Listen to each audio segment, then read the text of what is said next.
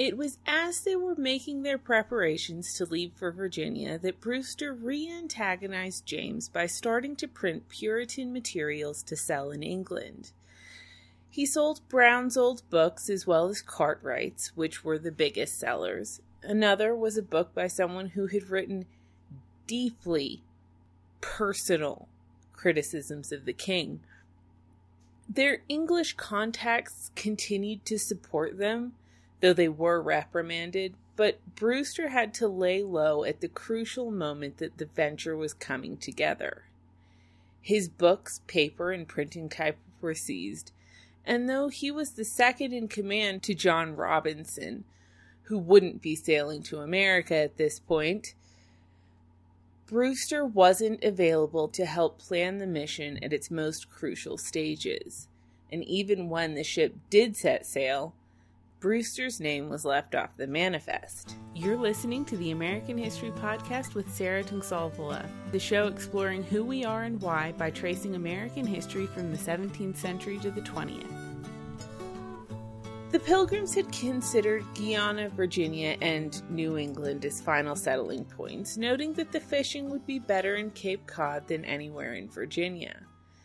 They wanted to be far enough away from the main colony to set up a colony that adhered to their strict Calvinist beliefs and values, but one that was close enough that they could turn to Virginia for help when necessary. Furthermore, Sands had been encouraging them to go to Virginia, and the Plymouth Company had just gone out of business. They decided to settle at the very northern edge of the Virginia Company patent, near the Hudson River. The Virginia Company of London was struggling, and the Plymouth Company had just gone out of business. One of the ways that the Virginia Company had started to try to make money was authorizing particular plantations, which meant selling patents to individual groups of people who would then have a certain amount of time to finance, organize, and set up a colony before the patent expired. That essentially eliminated Virginia Company financial liability for a colony, and it ensured at least a small profit for the company. When the Plymouth Company was reorganized as the Council for New England in 1620, Gorges and his associates used this model of colonization exclusively. They'd suffered their own failures early on, and they'd watched the Virginia Company struggle to survive for almost 2 decades. This model of colonization would ensure the council's ability to remain financially solvent, and it also contributed to a fascinating difference between New England and Virginia, which would reverberate through the centuries. Virginia was colonized by and large by individuals. The Virginia Company had appealed to individuals to come to America and to start a life there. New England came to be colonized by groups of people. The particular plantation required a group of people to come together, apply for a patent, raise the funds themselves, and go out as a unit, at least to start with.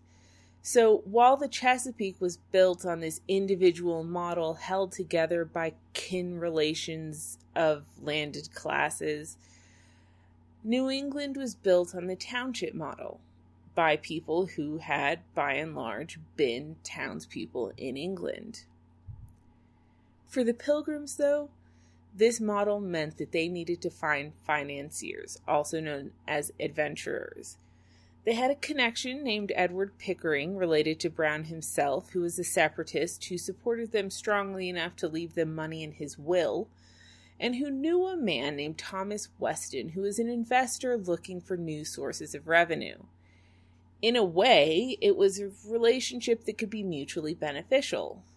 They needed money, and he led a company of 70 investors. Both were interested in America, and neither had any other viable option. On the other hand, it was a relationship in which neither side really brought anything to the table in terms of the ability to make the voyage a success. The Pilgrims didn't have money or experience, and Weston was a 35-year-old gentleman who had no money and no income. He was the son of a Catholic family with a small amount of money and 16 children. His oldest brother would go on later to be knighted by Charles I, but Weston hadn't inherited anything. He had simply finished an ironworking apprenticeship and found himself with no income or money to start a business. He'd spent 7 years trading the lowest end Welsh cotton, which he bought using IOUs, and he'd ultimately upgraded to selling unfinished wool products to the Dutch, again using IOUs. He didn't have the connections or the money to get involved with the monopolies trading high-profit luxury imports. He just lived day to day doing whatever he could to survive. When this went wrong, a lawsuit put him in debt, and he found himself with more and more tenuous financial footing. In the aftermath of Edwin Sand's famous speech and the subsequent dissolution of Parliament, James had attempted to raise royal revenue while stimulating the economy using something called the Cocaine Project, named for a man named William Cocaine. In this project, they'd start processing cloth in England and allow the people who had once funded the Dutch cloth trade to now fund the English processing industry. The Dutch, however, refused to buy the products of the Cocaine Project, and not only did that project collapse, the whole wool industry almost went with it. And the people who saved the wool industry demanded a monopoly on the trade, which forced men like Weston again out of business. Weston was one of the people who had been arrested in protest, but to no avail. There were some profitable things like fish and furs in North America and particularly New England. And so when the Pilgrims came to Weston asking him to be an investor, he really had no other alternatives. Many of the members of Weston's group were Puritans who were not particularly sympathetic to Brownists. None of them had been Virginia Company shareholders either. And again, none of them had all that much money, although there were two who were on their way up in English society. Their names were Beauchamp and Shirley, and they were dedicated London Puritans. Beauchamp would go on to be a Justice of the Peace under Cromwell, and both were deeply connected to London Puritanism and the towns of the surrounding countryside. They were also connected to John Pocock, another deeply Puritan investor, and all three were members of the Honorable Artillery Company, which really was to Plymouth as the Cyrenicals had been to Virginia, a different organization that had a disproportionate number of investors were involved in. The Honorable Artillery Company would later form the core of tax opposition to King Charles and the core of the rebellion, which turned into the English Civil War. And that organization itself supplied multiple regicides. It was through their group that Miles Standish was recruited after acting as a Calvinist mercenary in the Netherlands. These people didn't particularly care about the fate of the Pilgrims, though. In fact, Pilgrims and Puritans didn't really like each other. The Puritans saw the Mayflower's voyage as an experiment. It was a gamble for profit, but also a way to start exploring colonization. However, in case the colony did take off, Pocock wanted to minimize Brownist influence in the colony and replace it with Puritan influence. For that, he sent Christopher Martin, who himself had a record of clashes with local church authorities, but who was a Puritan, not a separatist. Martin was made supply officer and governor, and his presence immediately shook the Pilgrim community. Cushman went so far as to call him a monster, who insulteth our poor people with such scorn and contempt, as if they were not good enough to wipe his shoes. If I speak to him, he flies in my face as mutinous, and saith that no complaints shall be heard or received but by himself. This small group of people, Pocock, Beauchamp, and Shirley, also started using their trading network to recruit other settlers, including Stephen Hopkins, who had spent 2 years in Jamestown before returning to London, getting married and having kids. By the end of their intervention, only 15 of 24 families were Leideners, comprising about half of the settlers. The Leideners found themselves at odds even with the other Brownists of the company, like Hopkins. These hadn't been Smith's followers, they'd been Robinson's. And now they comprised barely half of the group heading to the New World, and found themselves surrounded by contemptuous strangers. The Pilgrims also rejected John Smith's offer for help. He had a strong personality, a worldly nature, and knew more than they did, so they knew that he would likely end up with more control over the colony than they wanted to give. And the problems of Weston's finances almost immediately became apparent, although the Pilgrims didn't really know what was going on from his side of the story, so they started to think that he was cheating them. The first problem was that Weston was very slow in getting the Pilgrims a boat. So the Pilgrims actually bought their own boat in the Netherlands called the Speedwell. Unfortunately, due to either cheating or, as later records suggest, sabotage by the Dutch who wanted to colonize that part of North America, the ship was rendered useless when it was fitted with a mast big enough to put pressure on the seams of the ship and cause it to leak in high winds. The Pilgrims never figured out how to fix it, and they ended up selling the ship at a loss, as well as being forced to leave a number of Leideners behind. The boat's new owners were quickly able to fix the problem, and it continued to sail flawlessly for years. Weston did finally get them the Mayflower, though, with John Clark as a pilot and a man named Christopher Jones as captain. Jones was from an East Anglian maritime town called Harwich, which was part of a network of Puritan sea towns across Europe, from La Rochelle to Gdansk and, of course, the Netherlands. In these towns, local sea captains tended to control the government and governed in a very Puritan way, and this is exactly what Jones did, becoming a burgess in his mid-30s, working his way up to bigger ships and more lucrative trades. His town's government hanged 5 women as witches, dragged harlots through the streets on a cart, and banned gambling. He himself was in the wine trade, specifically trading English wool for European wine and then selling the extremely popular and increasingly valuable drink back in England. His business was going great until the value of English wool started to decline. By 1619, he too was looking to America for financial solvency, specifically cod fishing, which, though not as extravagantly profitable as wine, yielded a respectable profit either through salted cod or train oil, which was used to make soap. By the time they were preparing to leave, even though most of them had sold everything, they were 350 pounds short of what they needed. This severely reduced the number of resources they had for their first winter in America. And since Weston didn't have any money either, he started insisting the colonists work 7 days a week for the company, with even their houses treated as company assets for division after 7 years. If he couldn't pay, the colony would collapse, and so Cushman readily agreed to the new terms.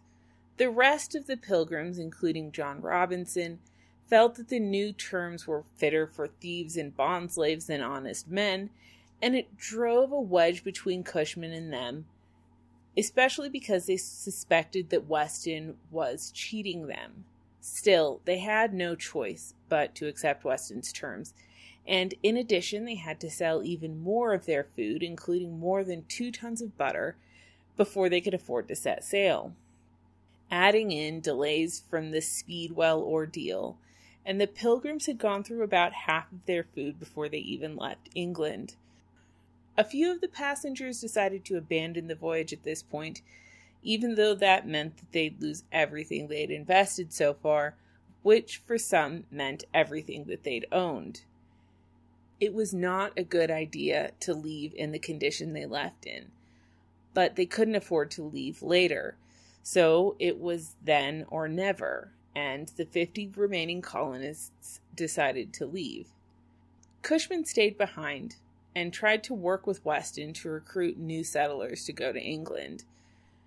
On September 6th, after 10 years of wandering and a year of planning and setbacks, the Pilgrims were en route to New England. The normal hostility between mariners and settlers was exacerbated by the fact that the Pilgrims' belongings and food took up space that the sailors usually used to store stuff that supplemented their own paltry wages, and the Pilgrims showed the bitter side of separatism when they considered it God's will that the sailor who most viciously mocked them died. It was a rough voyage to a new place, taken by people who didn't have experience and funded by people who didn't have money. They arrived in North America on November 11th, but not in Virginia. After some rough weather blew them off their intended path, they ended up 220 miles north of their intended destination. They were outside the Virginia Company's patent, so they had no legal regulations binding their colony from England. They couldn't be compelled to obey orders, and they were in a place that had been noted for its exceptional cod fishing and that they had considered as a destination. At this exact moment, amoebic dysentery, which was one of the most dangerous diseases associated with seafaring, started to appear on the ship, compelling them to stay in New England rather than sailing 2 to 3 days south. Now, part of me thinks that this is too perfect to be a coincidence. This was the perfect situation for a Brownist, a place outside of existing legal boundaries where they could set up a Calvinist society with no top-down hierarchy. And it was one that just happened to be on the shores of the best cod fishing area of North America after saying that they intended to finance the mission by fishing. So it really worked perfectly for them. Furthermore, even though there were people of different backgrounds on the Mayflower, there were essentially no primary sources for this period apart from those written by Bradford and Winslow, two pilgrims. So it's hard to know exactly what happened and how they made the decisions they made. We only know how they justified those decisions in England. Regardless, a decade after the Sea Venture crashed in Bermuda, Stephen Hopkins found himself in a stunningly similar situation, and he behaved essentially the same, leading an attempt to get people to stay where they were rather than sail to Virginia. Some of the Leideners were reluctant to venture outside their patent, but Jones sided with Hopkins, and they decided to set up their plantation in Cape Cod. They first landed on a Sunday, and the next day began the New England tradition of a Monday wash day, and they also signed the Mayflower Compact. The Compact is one of the most remembered documents in American history, though its actual importance is debated at this point. It was pretty radical for its time, though. It laid out the colony as a civil body politic, and was signed by a majority of the male passengers. Its actual text was very short, but fit squarely within the Puritan framework. In fact, it mimicked almost identically the type of society that Brown and his more respected associates like Morley and Mornay had advocated in the 1580s. Plymouth, like their ideal Christian assembly, would be guided by the people as a whole, run like an Athenian democracy, with even the preacher being subject to elections. At the same time, It would be run with a kind of uncompromising adherence to the law of Moses and the will of God found in Old Testament Israel. There would be complete democracy on one hand and complete regulation of behavior on the other. The key thing to understand about the Mayflower Compact is not its direct influence. It was used to help justify certain aspects of Plymouth government later on. But the important thing about the Mayflower Compact was the broader intellectual framework that it fit into. And that intellectual framework had a very profound impact on both English and American society in the future. It was an intellectual framework closely embraced by future New Englanders all the way through the Revolutionary War and into the foundation of America. And even earlier than that, it was an intellectual framework that would lead into the English Civil War. This Puritan dichotomy of democracy and regulation of behavior, we've seen it a little bit in Jamestown already, but it's something that becomes much, much more prominent over the course of time. But the Mayflower Compact was one of its earliest instances of practical application. And for that reason, it's an incredibly important document. Next, in adherence to their new compact, they had to elect a leader. The Puritan investors in London would have liked to see Martin lead the colony, but he had made a point of being openly hostile to the Pilgrims. The colony was split almost 50-50 between the Pilgrims, who would vote as a bloc, and the rest of the colony, who ranged from London Brownists to mainstream Puritans to people who didn't even have religious beliefs or opinions. And Martin simply couldn't win an election, but John Carver could.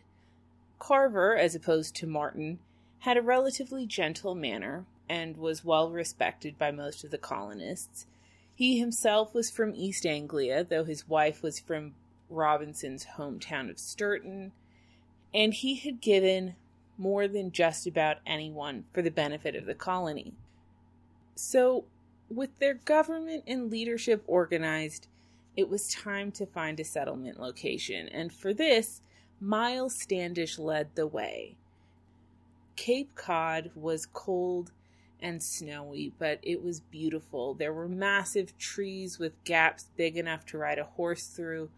They saw whales and fish, geese and ducks, but perhaps most interestingly of all, the whole area seemed to be completely empty of native inhabitants.